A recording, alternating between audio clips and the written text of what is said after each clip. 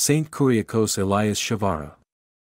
Kuriakose was born on February 10, 1805 at Kainakary, Kerala, in southwestern India to Christian parents. Before he became a Carmelite priest, Kuriakose was an educator and social reformer.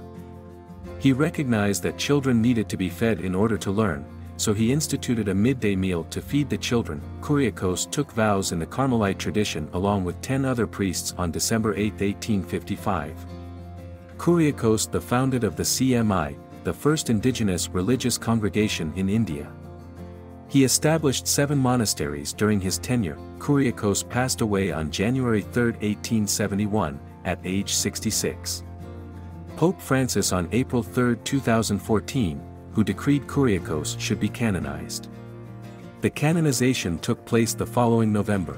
Initiation still developing a lot of young generation through education around the globe.